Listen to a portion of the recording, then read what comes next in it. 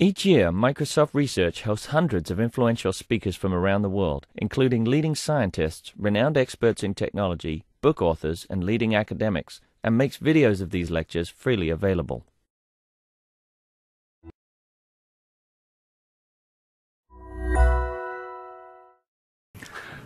Okay, so let's get started. It's my great pleasure to introduce Dixon Cleveland.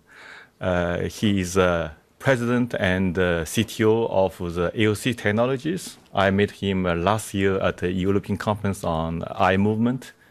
And again this year, last month at ITRA, eye gaze tracking conference. I have tried his system. You will see the demo later on. I believe this is the best system really available outside. That's why I'm very excited to have him here and demo the system. And today the talk will be very special. There's no screen. This is the first time I host a talk without any computer or slides. Dixon, please.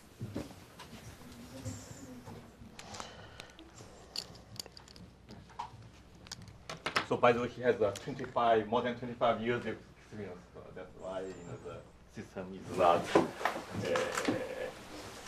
It's a really great system. You'll see. Why do you switch on the sunglasses? You're an OS. I can't see where you're looking. I'm your user. I need your help. What's wrong with this picture? Can't see where I'm looking. You need to know where I'm looking. Why do you need to know where I'm looking? Why do you need to know where I'm looking? I know where you're looking.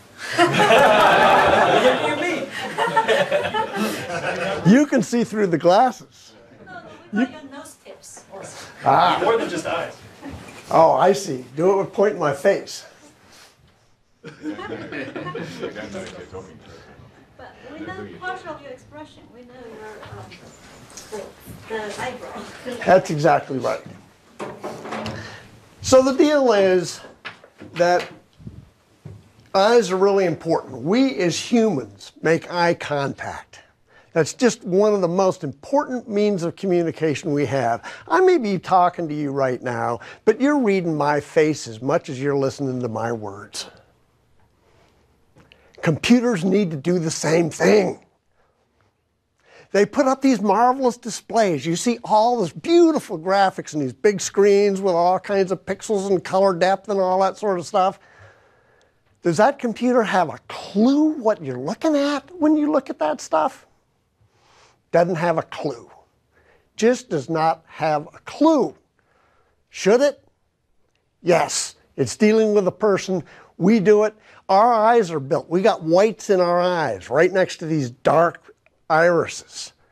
So when I look one way or another, you can tell immediately my eyes are moving around. It's a communication mechanism. It's the fundamental basis of all of this. So, can computers actually see our eyes? The answer is yes. Eye trackers are out there. They're around. LC Technologies happens to build a pretty good one.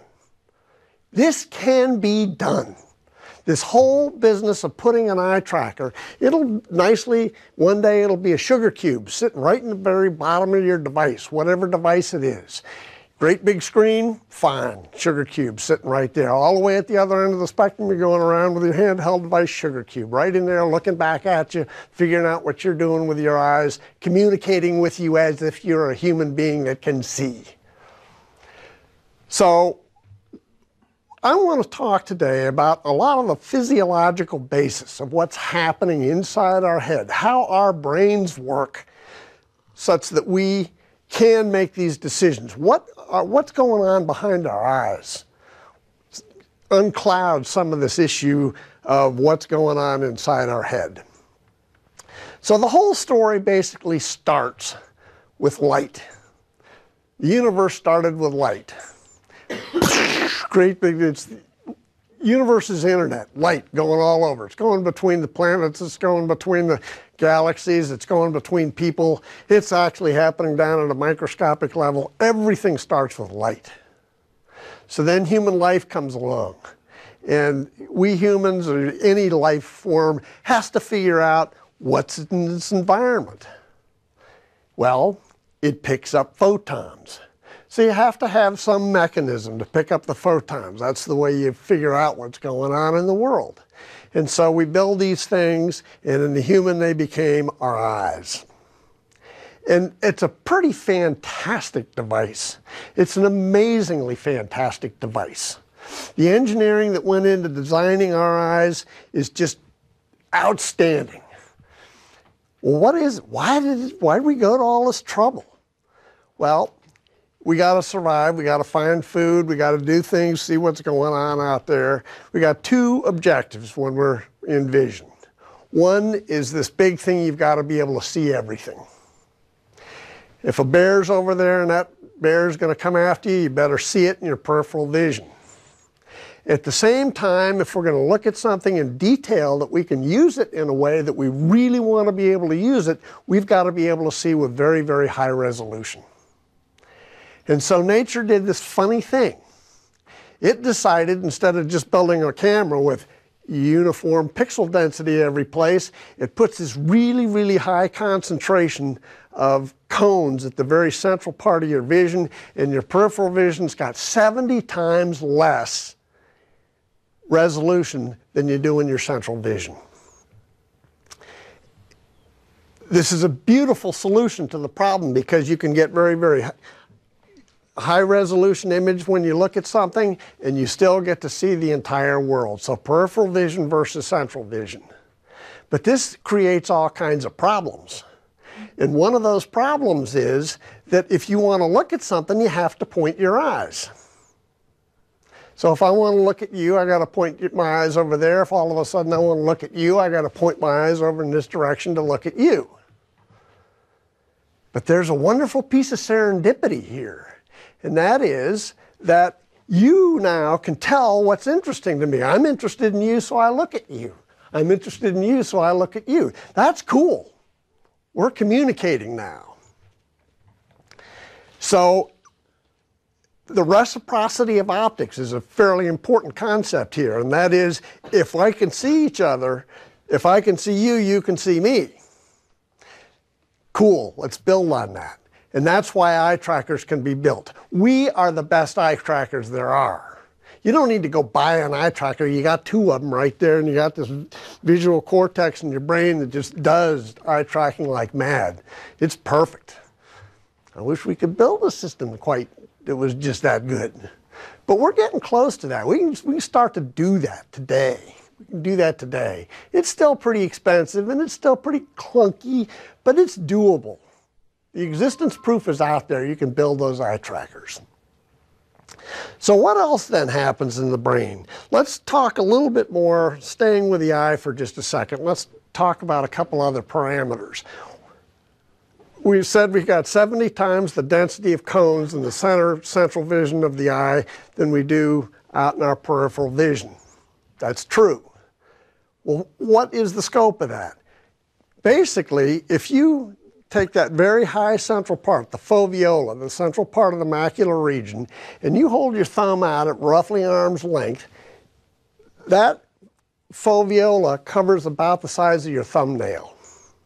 So when you point your eyes, I want to look at your eyes, I stick it out there, that thumb covers about this much of your face. You're sitting, what, 10 feet from me? So your eye has to point at least that accurately to get the information that it wants. So the eyes are pretty damn accurate when they point. Well, nature has a problem now. Let me back up a second. I forgot an important piece of this puzzle. And that is, if you were to have the same resolution of pixels all over your retinal vision, it turns out that your optic nerves would be about this big around. The visual cortex to process all of that would be about a half a cubic meter. And that's a little bit difficult to carry around. Just won't work. So nature really had to get high resolution in your central vision, it had to really concentrate down, and it went to all kinds of extremes to get high resolution in the center. Out in your peripheral vision, there's a cell body for each rod and cone out there. When you start to get in towards the central part of the vision, it can't get the density that it needs by putting a cell at every location. What it has to do back at that point is put the cells right around the outside of the macular region. And nothing but the wires and the receptors themselves are at that very central part where there's 70 times the cone density as there is in the rest of your eyes. So nature went to all this trouble to do this. And in the process of doing that, it then come up with the problem, well, you got to point the eyes. You have to move them. So then it came up with the ocular muscle systems. And those ocular muscles are the best muscles you got in your body. You don't think about them. All this stuff is kind of unconscious, and we'll get into the unconsciousness trip a little bit later. But what's happening is that the muscles have to be really, really precise, and they have to be really, really fast. When I look and focus on you, back to the photon problem, I'm only getting a certain number of photons. So the photons coming in, bouncing off of you, some of those photons happen to make it through my pupil back onto my retina so I can see your eyes. And when that happens, there aren't many photons left. There are pretty few at that point. So even though there are gazillions of photons floating around the universe, the number that get into my eyes, pretty small. And so nature's got to make use of those photons the best way it can. One of the ways that it makes use of those photons is to put, well, when I take a picture, I have to hold my eyes still for a certain period of time. And that period of time is about 250 milliseconds.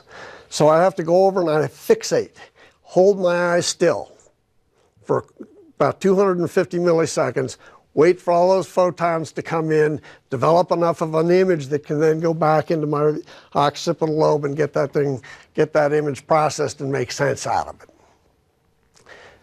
So nature's got a problem at this point, and that is it's got to hold that eye still within a couple of pixels for 250 milliseconds. That's a pretty astounding engineering problem.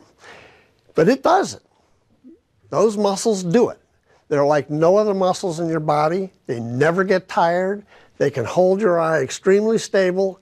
And then all of a sudden, bam, they can move your eyes at 300 degrees, 600 degrees per second over long distance and stop them on a dime and hold bloody still. That's a fantastic engineering problem, and nature solved that problem. It built the ocular muscle system to do that.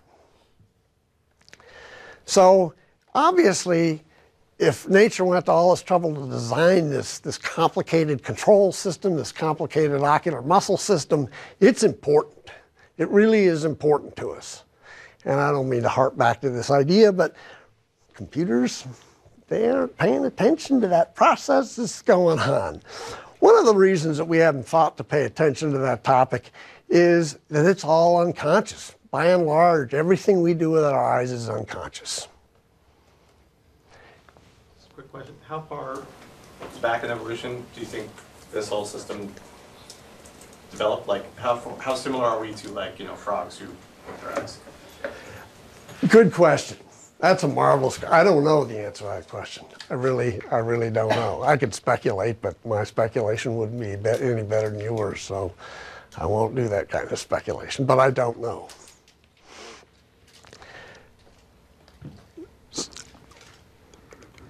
So you can see now, if this thumbnail is about 1.2 degrees across. That's the extent of the foveola in your eyeball itself. And across that foveola, there are approximately 100 pixels. 100 cones. So that means that your eye has to be able to hold still to within 1/100th of a degree for a period of 250 milliseconds. Otherwise, if the ocular muscle system weren't that good,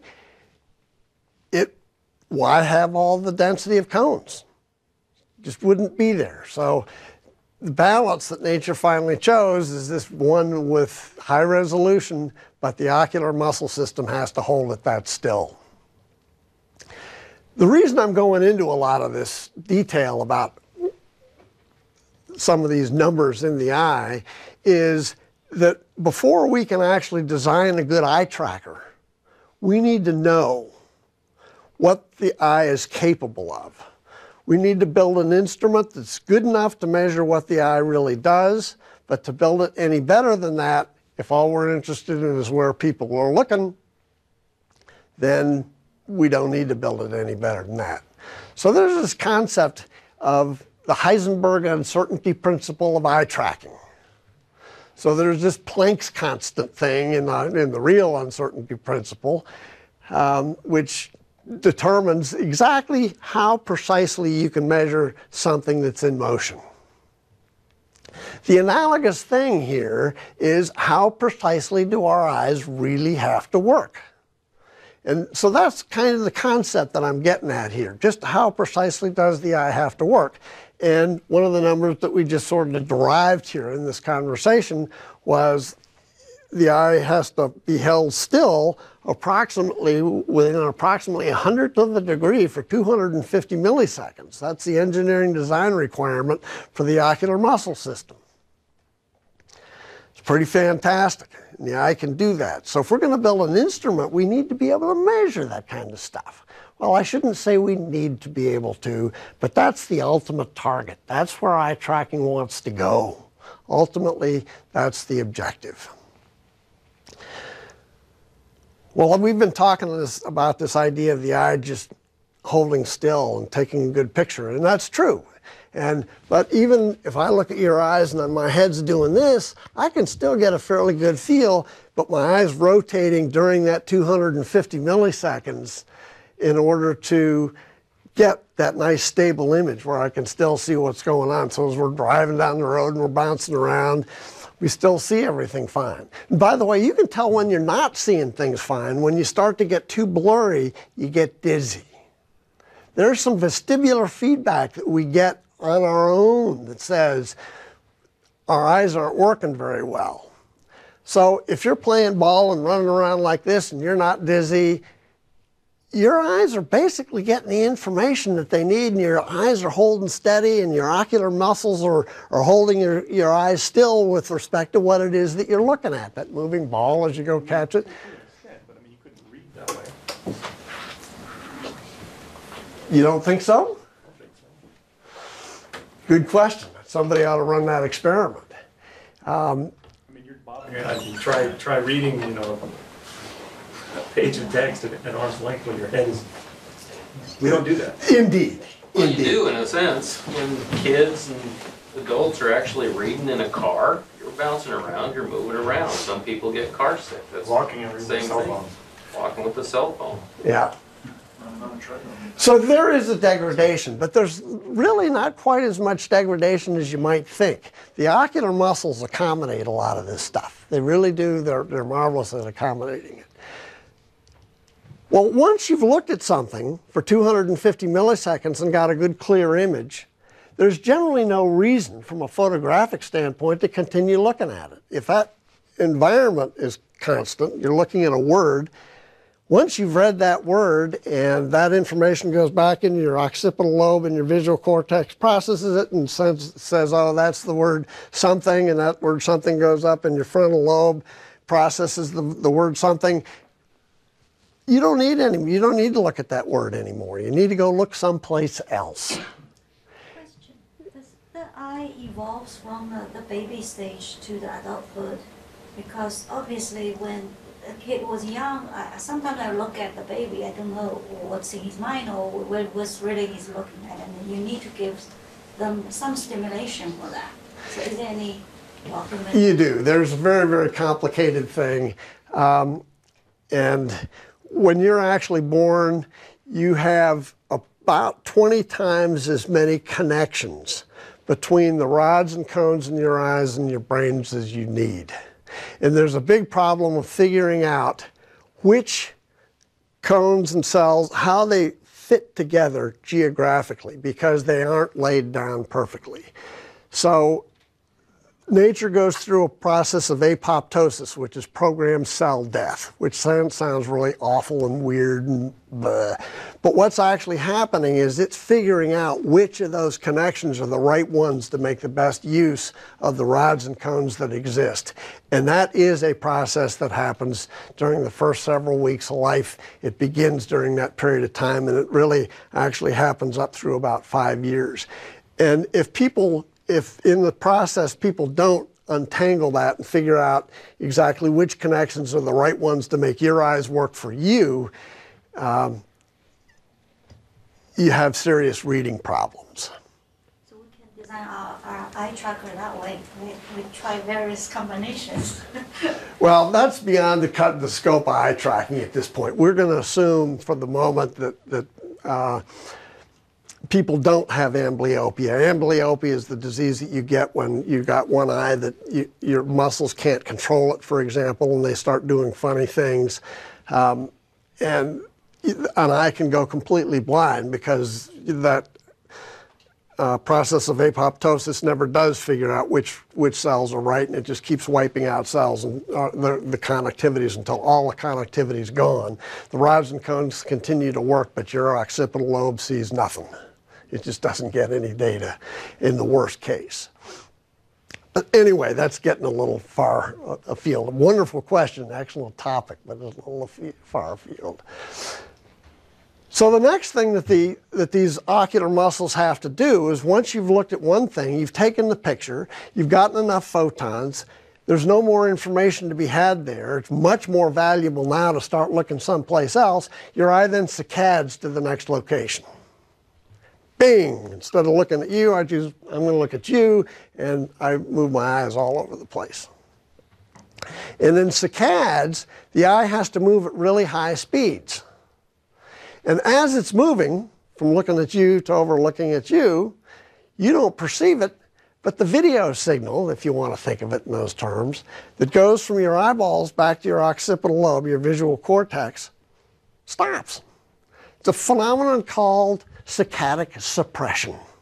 And saccadic suppression was actually discovered and kind of invalidated in a cool way, and that is that people actually flashed a light at you while your eye was saccading from one fixation to the next. People didn't notice the saccades or notice the flashes if they happened during that period of time. So that's where the concept of saccadic suppression came from. Do you actually notice that when your eye fixates or saccades from one fixation? No. So that's happening way down at a much lower level, but that brings up this concept that your visual cortex is processing these images, but your perception of the environment happens in a completely different part of your brain. And that completely different part of the brain views the world not in an eye-centric frame of reference, it views it in a world frame of centric frame. What's gravity? This room is out there, it's relatively stable. I walk around on a relatively locally flat Earth, and so I can just set a frame of reference out there, some inertial coordinate frame. Or work out of an inertial coordinate frame, and your vision sees that, or what you perceive as your environment is in that frame. But your eyes are going around collecting a little bit of data there. They saccade over to that place with another fixation. They get a little piece of data there, and they're putting this image together. And so, remember, we're doing all this because somehow eye trackers need to be able to accommodate all this action that's going on. So there's one other really important part of what's going on in your brain that we need to discuss. And that is all seated in a part of the brain called the superior colliculus. Fantastic chunk of brain. The question is, you can only look one place at a time. You got this thumbnail going around, you can put the thumbnail there, you put the thumbnail there, How do you choose where to put the thumbnail next? How do you choose where we're going to look next? That fundamental cognitive process of ours is essential to how we live. And you can think of it this way. We are always looking at, when we need visual information, our brain somehow is optimizing the process. Where do you point your eyes? The winner-take-all decision. Where's the one place I want to put my eyes next to get the most important information to me right now? How does the brain make that decision? Well, some pretty interesting work was done by Doug Munoz up at Queen's University.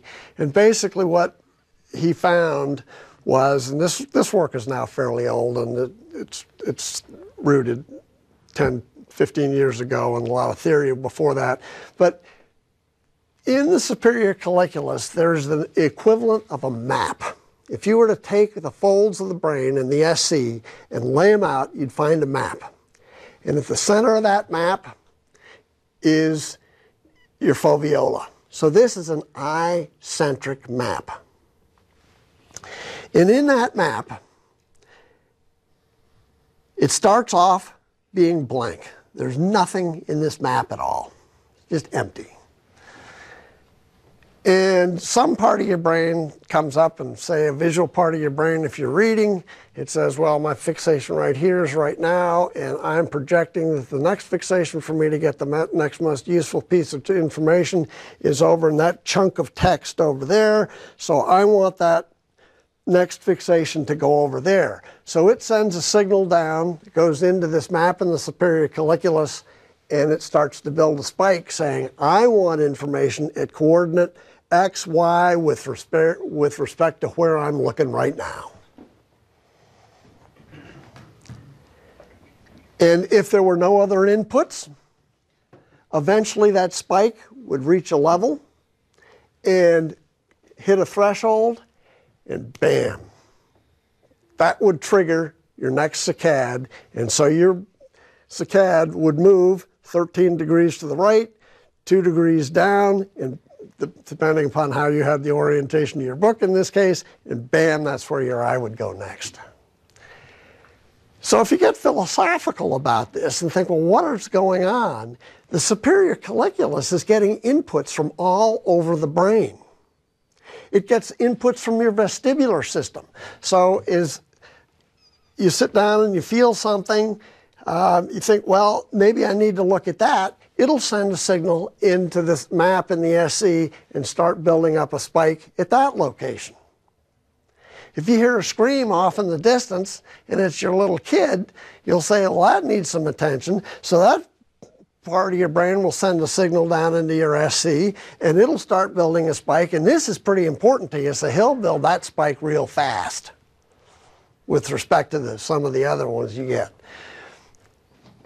If you're walking down and you feel your balance is going a little crazy, you're going to trip over something, that part of your brain will say, I need visual information here. That's where I want to look next. It'll send a signal to the superior colliculus. So the superior colliculus, this map, has got these spikes building up all over the place. One of those spikes eventually goes through the threshold that we were talking about. Bang, that's where your eye goes. Once it goes there, the map is cleared and starts again. All these pieces of your brain that would like visual attention will start putting their votes into the superior colliculus, and the superior colliculus, it doesn't, quote, make the decision, but it adjudicates that decision. That's where the adjudication of the decision of where your eye goes next is made. And that process is happening how often? Every 250 milliseconds, exactly. And it goes on and on and on. 24 hours a day we're doing that. In REM sleep we're doing that. Do your ocular muscles ever get tired? Never. Do your eyes get tired? Sure, you perceive eyes being tired, but what is it that actually perceives being tired? It's your eyelids. It's not your ocular muscles. Those ocular muscles say, I'm ready to go, man. I'm holding still. Bam! It's the cat over to the... They're happy. They're just absolutely happy out there all day long. They don't need sleep. They're a lot like the muscles in birds. Once they start to fly, those bird muscles, and physiologically, there's a lot of similarity between those muscles. Those birds just get going and just fly and fly and fly. One of the important things about all of this stuff, so you can start to see how this is going on, and your brain is just always, all parts of your brain want visual attention. We've got this mechanism for choosing where your eyes are going to go next. And as I look at you, I can see where you choose to put your eyes, and that's very important information to me. And that then ties us back to this place. We want to have our computers do the same thing.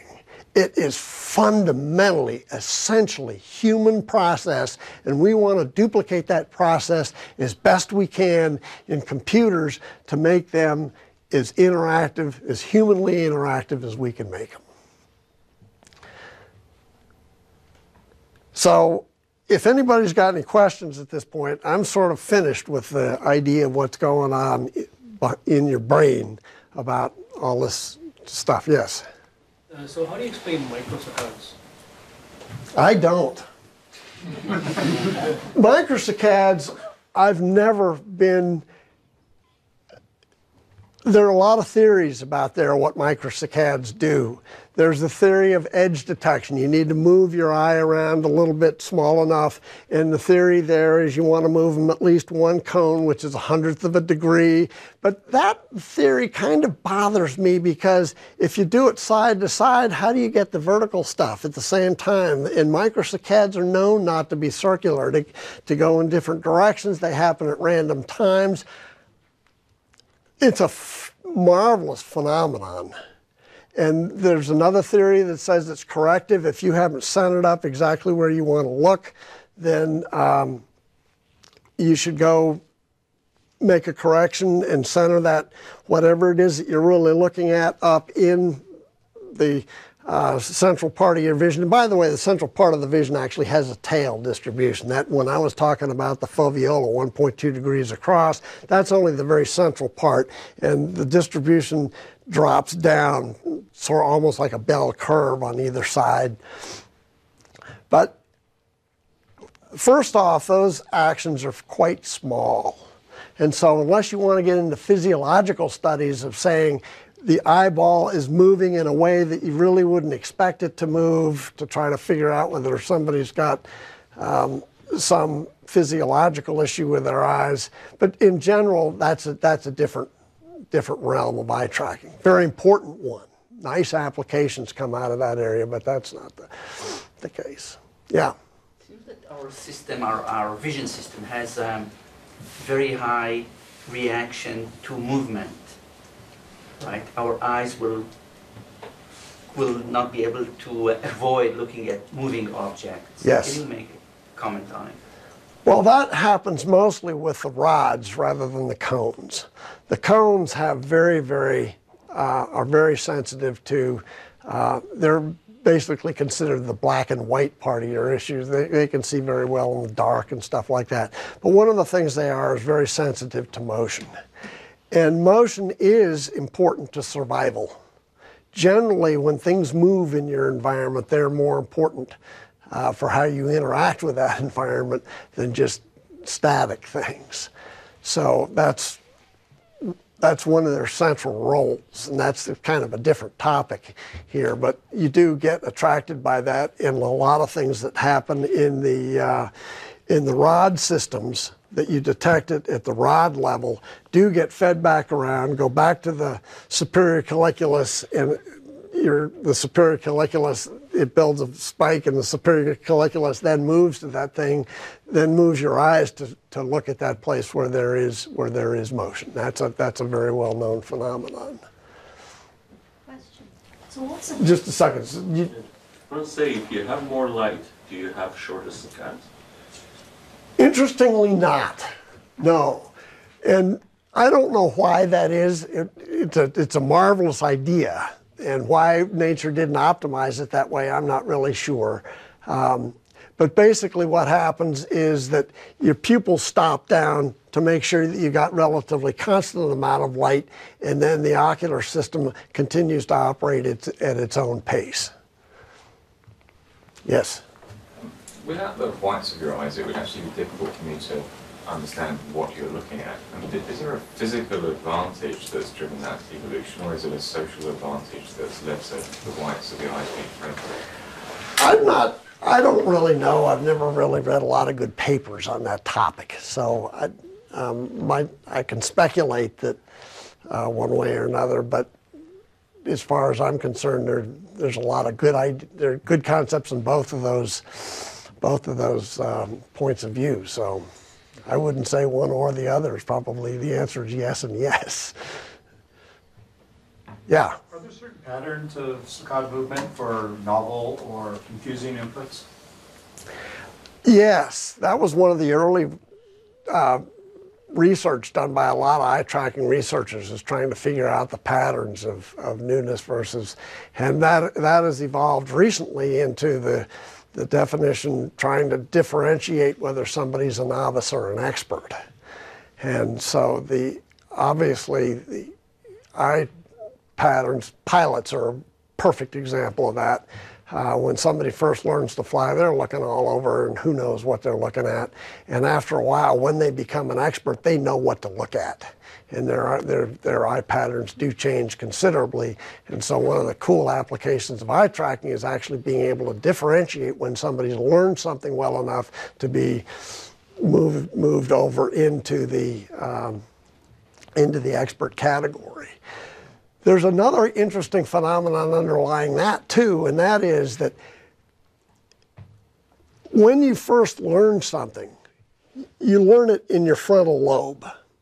You're conscious about it. You're aware of it. You can't be aware of everything. So as you learn, it transfers to different parts of the brain, and the cerebellar section is one of the places that picks up a lot of that stuff. So when you walk, you just walk with your cerebellum. It's in control, and it's unconscious. So the learned knowledge actually transfers from one place to another. And if you ever have taught somebody how to drive and you're teaching them about stop signs, for example, they won't even see the stop signs. Then they'll start paying too much attention to the stop signs. And then after that, there's actually a dip. And they quit paying attention again. And you can actually tell as the teacher while you're watching this kid that that information, the frontal lobe is on to the next task. It hasn't quite made it back to the cerebellar part of the brain, and that part hasn't learned yet, and they seem to have forgotten something. They're not forgetting, they're becoming an expert. So celebrate that change. Don't penalize them and say, hey, you forgot to look at that. Yeah, they might have gotten in an accident as a consequence of it, but that wasn't slowing down their learning process necessarily. So there are those paradoxical behaviors that happen as one learns. Yeah. So are there two levels of consciousness? When you're looking at something, you may not be paying attention to it, and you might be thinking of something else, but your eyes are still stuck to that particular spot. Does that make sense? It does. That brings up the whole topic that the way I've been talking so far, it actually sounds as though maybe your eyes are just going all over the place, sopping up information as fast as they can. And that is often the model. But there are often times when you don't want visual information. And in that case, you'll actually see people get to the point where they'll close their eyes. They'll just go, ugh. They're in their own head. Their cognitive process is elsewhere. They don't want to clog up that process with visual information. That's superfluous to them at the time. And that's one of the real problems of eye tracking. I can look at your eye, but I can't tell necessarily. So I can tell when you look here or there that, yes, that's the most important thing for you to look at the time, but I can't really tell, is visual information what's really important to you, the central part of your brain at the time?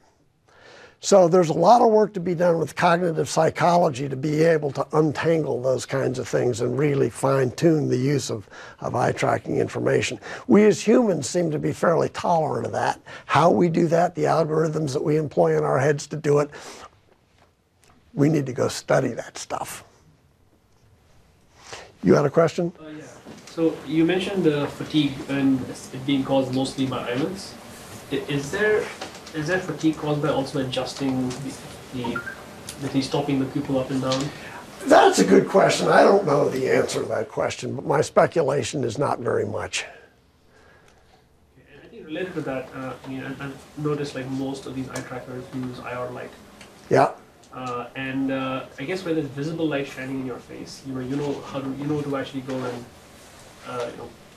basically your ocular system knows how to go and stop the pupil down, so to reduce the light coming in. But for IR, I don't know, does the same mechanism also apply? No, we're not very sensitive. Can it result in fatigue essentially? Right. And that's an important topic in eye tracking is we don't want to put too much IR light on the eyes.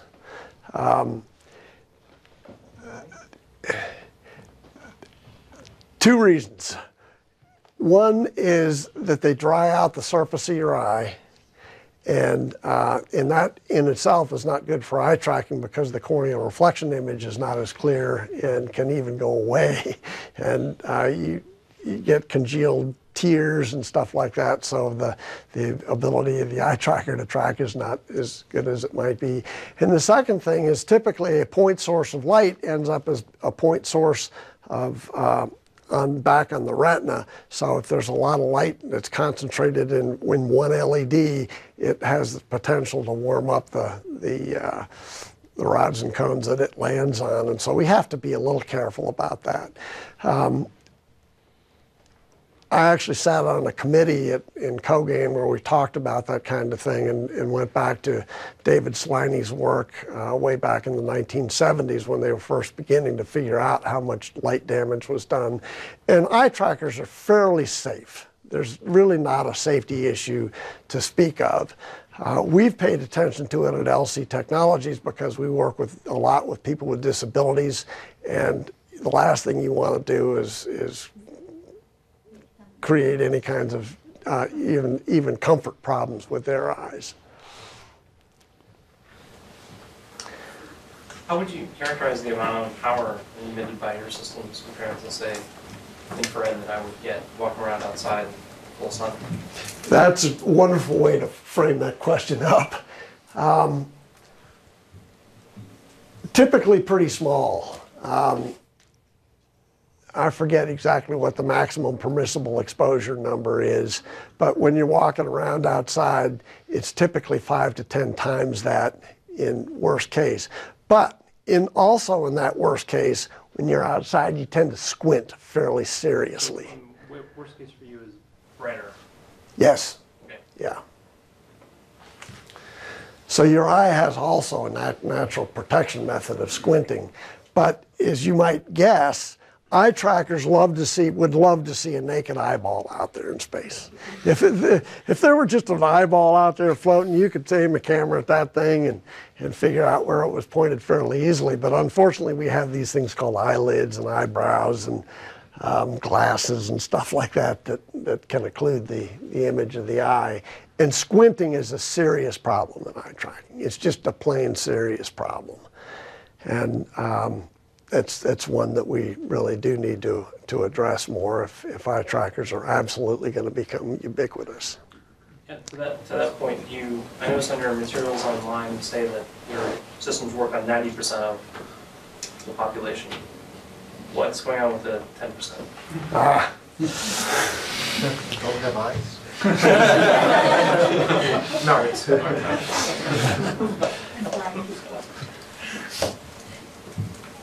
We could talk for a whole hour on that topic. And I really dislike putting those numbers out because there are so many ways that you have to slice that up. But in general, we use the bright pupil. LC Technologies uses the bright pupil system. And that really provides a lot of advantage to a lot of people because we get better contrast between the pupil and the surrounding iris and can calculate the pupil center significantly better using that approach, and that gives better accuracy ultimately.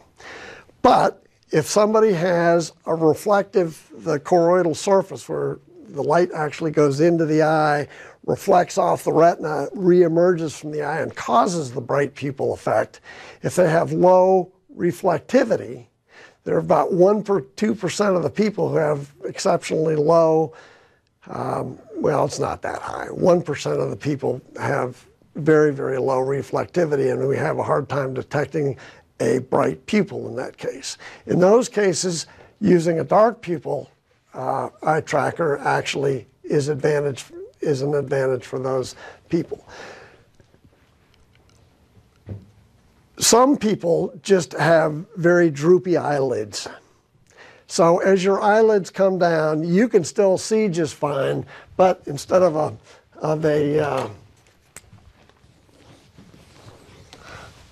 so if the eye looks like this, and the eyelid comes down and whacks off the top of the pupil, where's the pupil center? And if the lower eyelid comes up and the corneal reflection is down there, you have to be able to see both the pupil and the corneal reflection in order to be able to predict a person's gaze accurately.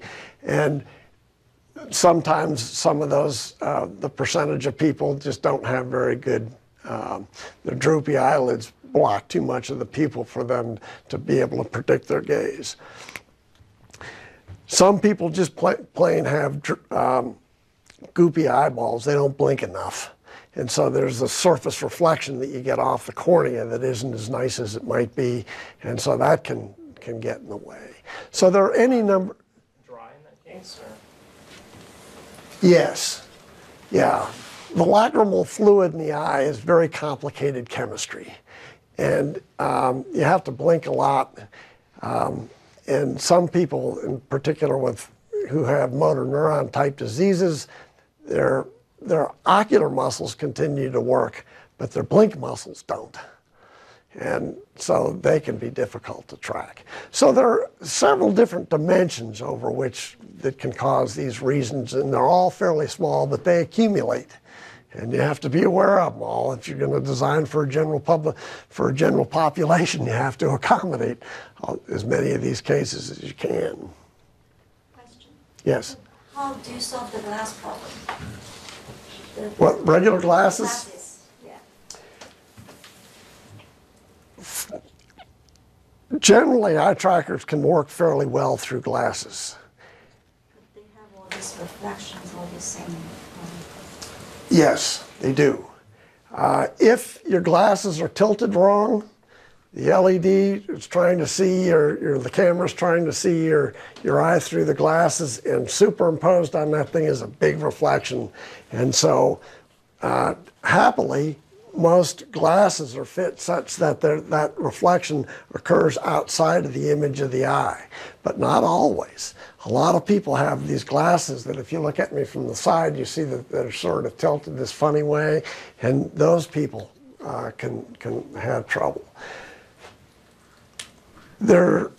Another thing with regular glasses is that people who have hard line bifocals, there's a split. So actually when the camera is looking, it sees your eye and it sees the top half of your eye through one lens and the bottom half through the other lens, and it throws up its hands and it basically can't handle that.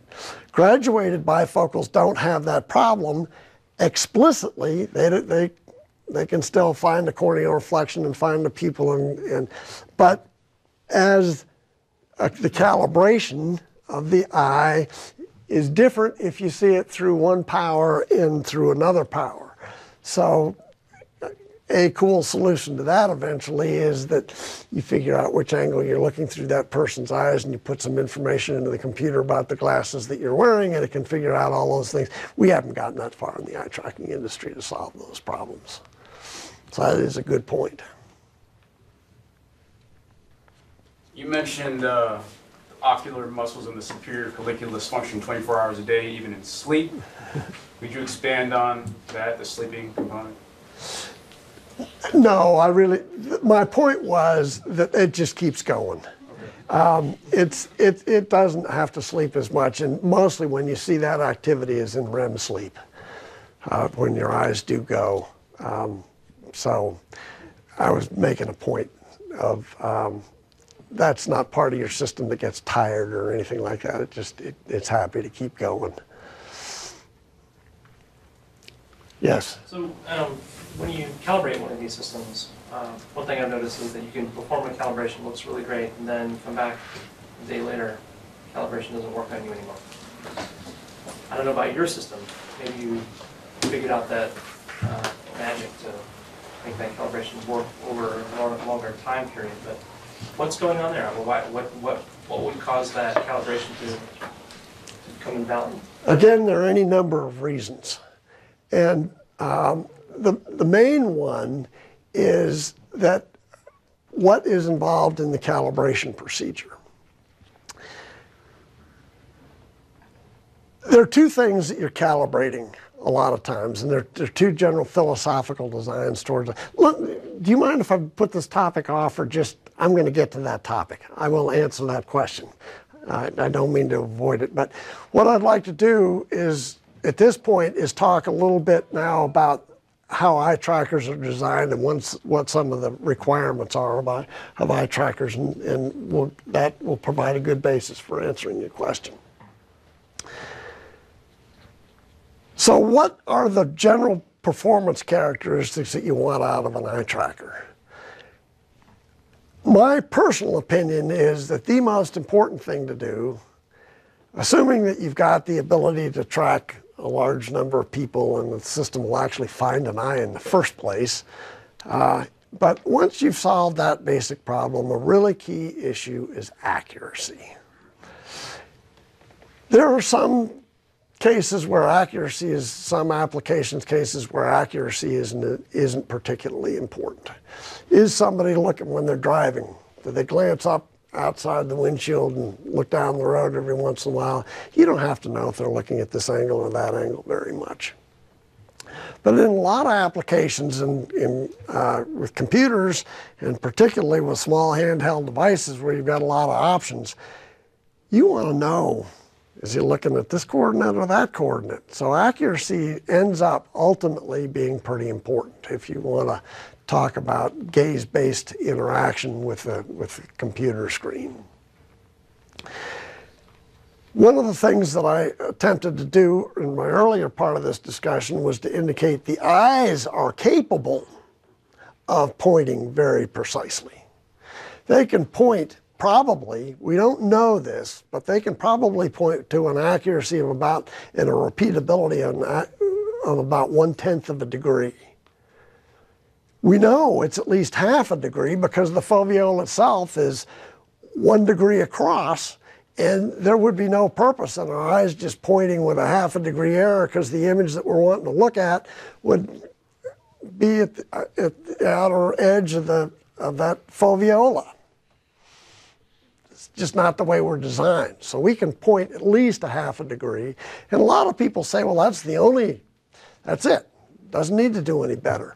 Well, there's some nice old eye trackers that have shown, the Purkinje eye trackers that were developed by Corn, Sweet, and Crane back in the late 60s and early 70s.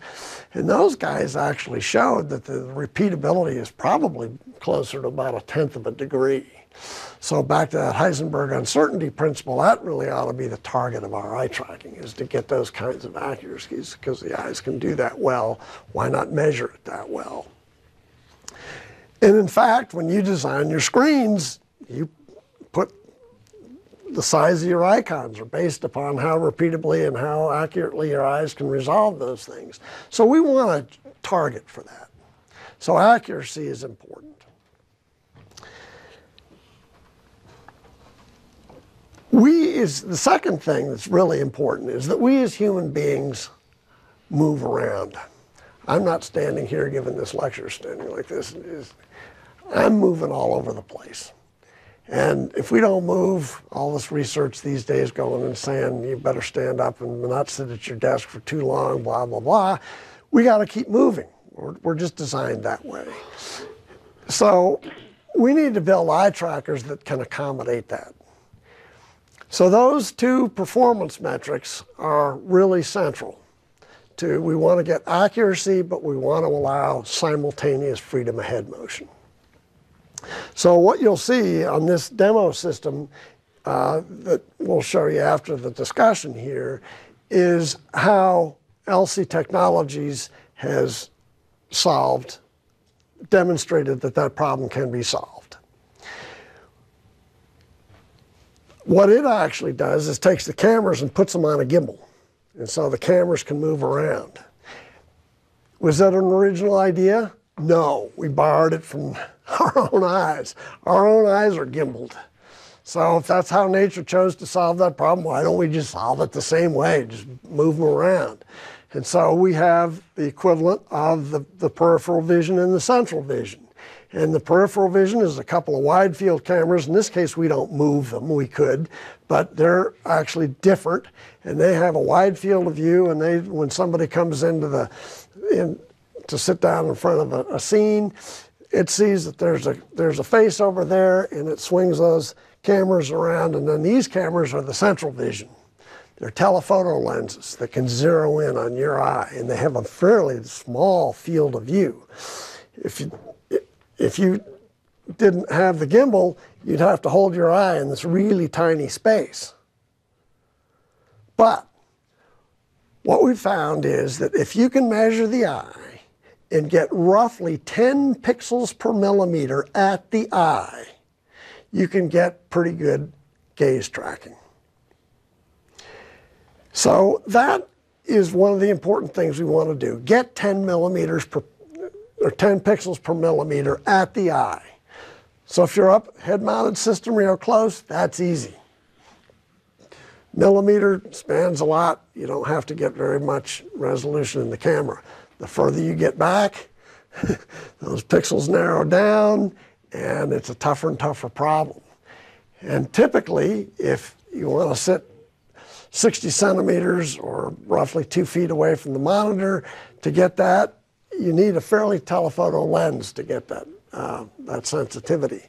You've also got to get enough photons in the camera to get that high resolution image at that point. Remember, the target is let's be able to measure the eye within, there may be other problems with the noise, but we're trying to get down to resolutions and accuracies of between 1/10 and 1/2 of a degree. So then as you move even further back, you need more and more telephoto lenses. Well, one way to do it is just continually put more and more pixels into the camera sensor. Well, if you put too many pixels in the camera sensor, you're getting 1 photon per hour on any one pixel. There's not enough light out there. You have to throw so much light on the subject to get the resolution of the pixels that you want. So then they say, well, why don't you just point all your LEDs, phased array, and just point them at the eye and not illuminate the entire field? Well, nature didn't design that approach with us, so there's not an existence proof that that's a really good way to go. So the approach that we use on our system is to just point those cameras. Use the wide peripheral vision, it's a completely different vision system to find the face. You could use that also to do the reading of the facial expressions and the facial gestures. But the key part that we, for eye tracking, need out of those cameras is to find out where the eyes are so we can point our eye tracking cameras at them. And as you'll see back there, this is a great big lunky ugly device. And it's expensive. It costs tens of thousands of dollars for that bloody thing. But it's a proof of principle model. It can be done. It demonstrates it's a commercially available piece of equipment that we have out there now. It's too expensive and too big, yes, but it demonstrates that the problem can be solved. And so it really comes down now, we are at the place where we need to just put a bunch of good engineers on this job, solve the problems with the optics, use smaller motors, little MEMS devices. If we make a smaller camera, we need smaller motors. And can we get this whole thing down into the sugar cube that I was talking about earlier on? Well, maybe not next year. But is that doable? I don't see why not. In fact, I'm confident it can be done. And that's exactly why I'm talking to you guys, because the environment at Microsoft is, let's build this thing. If we got some reasonable confidence that you can build this thing and have it do what it's going to do and allow computers to communicate with us the way people do with vision systems, let's do it. So basically, that's the chat, and we can go back and you guys can play with a demo at some time. But I do want to get back to your question now. So would you rephrase your question? When I calibrate the system, how long does that calibration last? Why does it change? The eye is a tough little tennis ball. Its parameters don't change. So there is no good reason that a calibration that you get today shouldn't work an hour from now, a day from now, a week from now, a month from now, even years from now. If your eyeball changed, if the radius or curvature of your cornea, if the flattening of the cornea towards the edges, if the location of your foveola within your retina, if any of those parameters changed, your occipital lobe would throw up its hands and say, what in the world? So that doesn't change. But what happens in most eye trackers is that they calibrate a combination of parameters. When projecting a gaze, remember that the concept of gaze prediction, let me get a better. Got a screen, got an eye tracker down here, got an eye up here, you're looking at a gaze point out here, and that's your direction of gaze, and behind this thing is this whole eyeball, and there's an LED in the center of the lens, and it's throwing up light, excuse me, and there's a corneal reflection here someplace, and a pupil center, so we have the pupil center and corneal reflection. If your gaze angle at the eyeball is fixed, all this geometry ought to be fixed. But when you do a calibration, we have to know, in theory, the general idea is what's the X, Y, Z location of the eyeball in space, what's its orientation in space, and when you project that line out, where does it hit the object that you're looking at? So it's a complicated, almost robotic problem of calculating the gaze point. Most eye trackers do a calibration where they throw all this geometry, the optics geometry, the spatial geometry of the environment, all into one big model, and that they say that the gaze, the X coordinate of the gaze is proportional to some constant plus, and this isn't any one dimension, a constant plus some gain k times the glint pupil vector GPV. And so you have to come up with this, and then they multiply it out, and there's all kinds of other polynomial expansions about that. This is what's called a lumped parameter model, and you can kind of get the feeling that embedded in these coefficients, C, K, and all the other higher order terms in there is all the geometry of the eyeball, all the geometry of the space, and if any of that changes, then you got to recalibrate.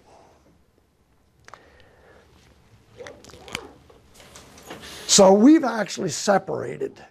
When we do a calibration on a human, we've already calibrated the geometry. And you'll see back on that thing that the geometry, that we've got a monitor that's actually fixed to the eye tracker. So the eye tracker down here knows its relative position to the environment.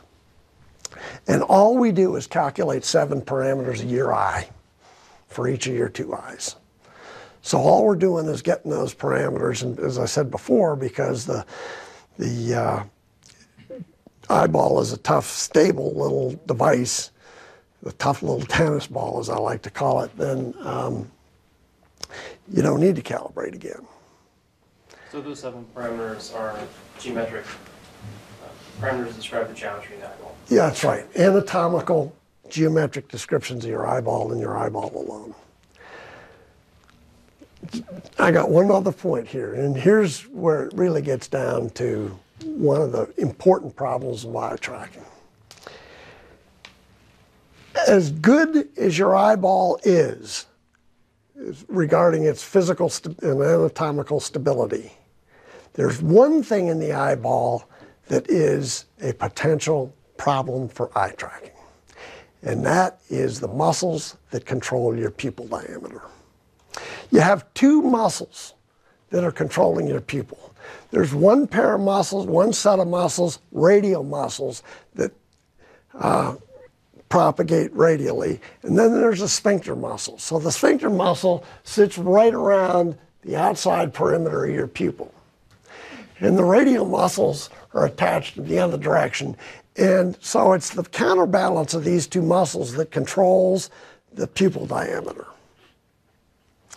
It turns out that this pupil center does not have to stay exactly at the center of the optic axis in order to maintain a good image of your eye.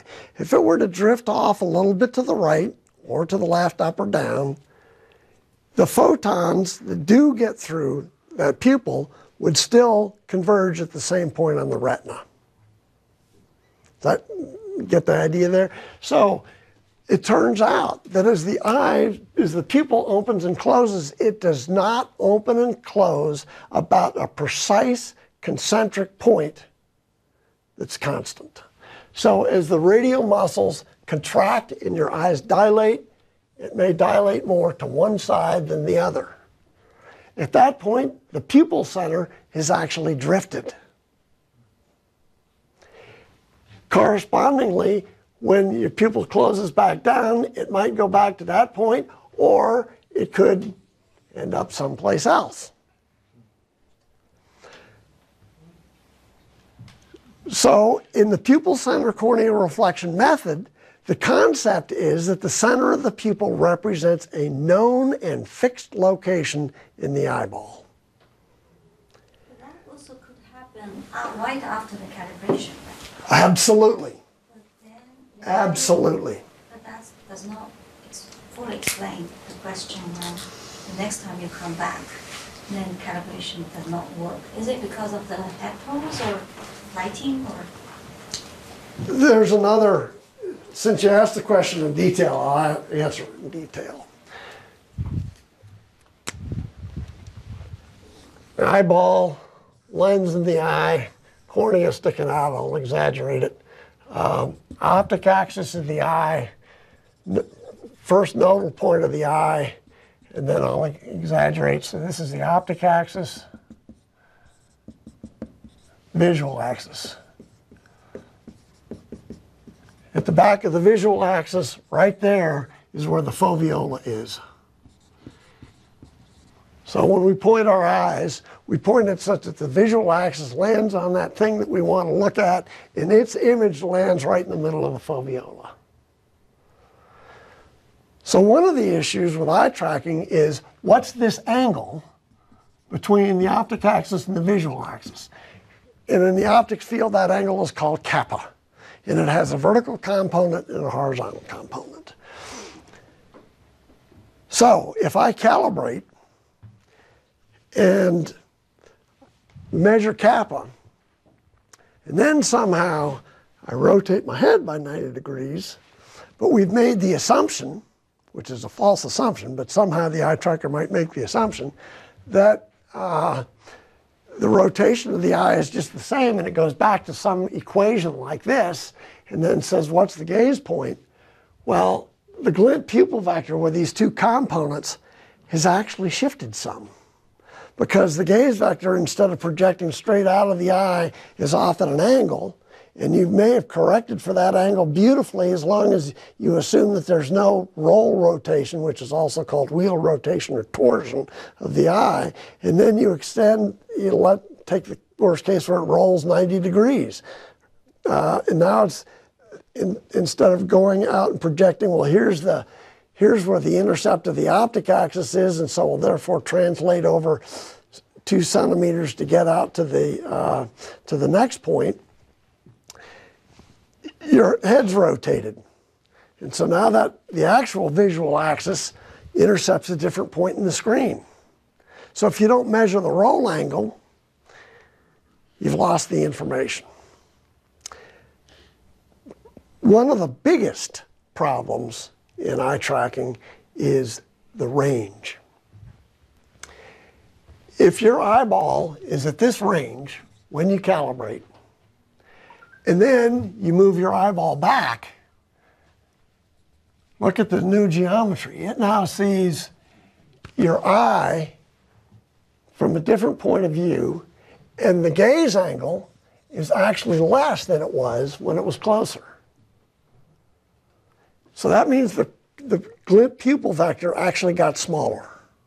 You're still looking at exactly the same gaze point, but the projection, the measurement that the eye tracker is able to make on the glint pupil vector got smaller. And it got smaller for 2 reasons, a double-barreled effect. One is that the angle actually got smaller.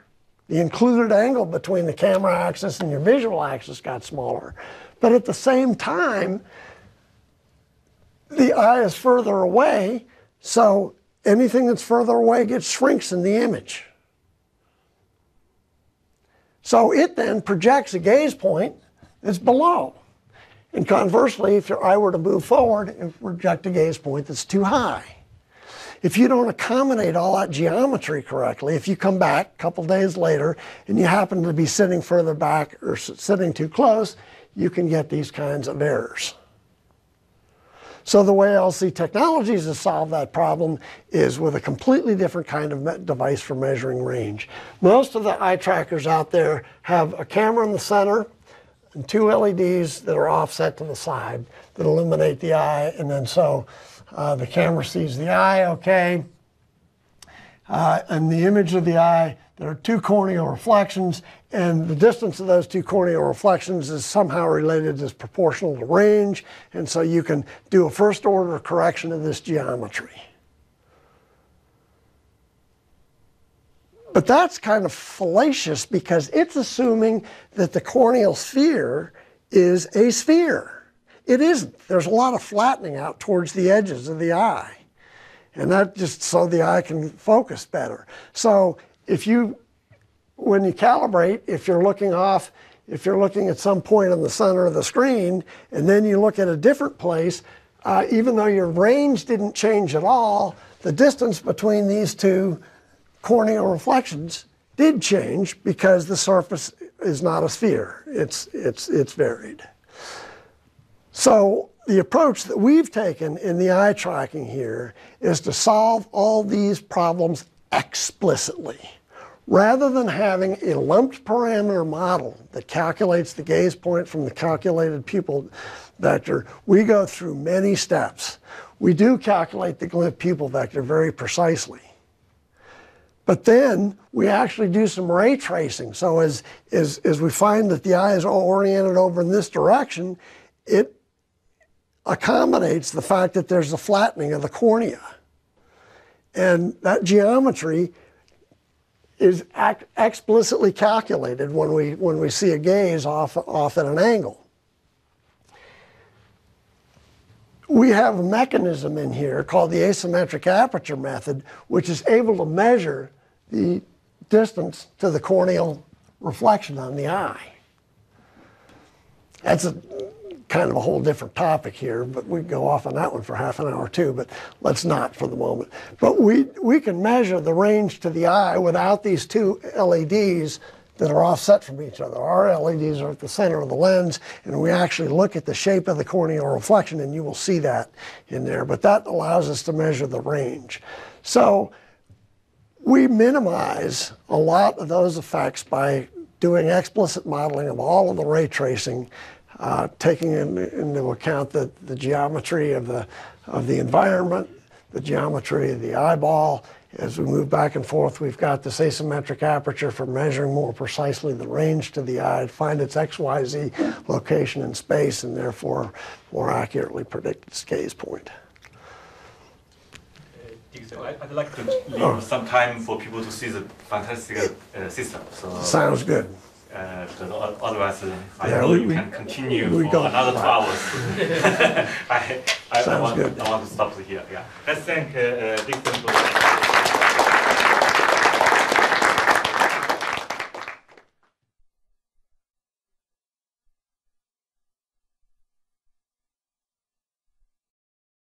Each year, Microsoft Research hosts hundreds of influential speakers from around the world, including leading scientists, renowned experts in technology, book authors, and leading academics, and makes videos of these lectures freely available.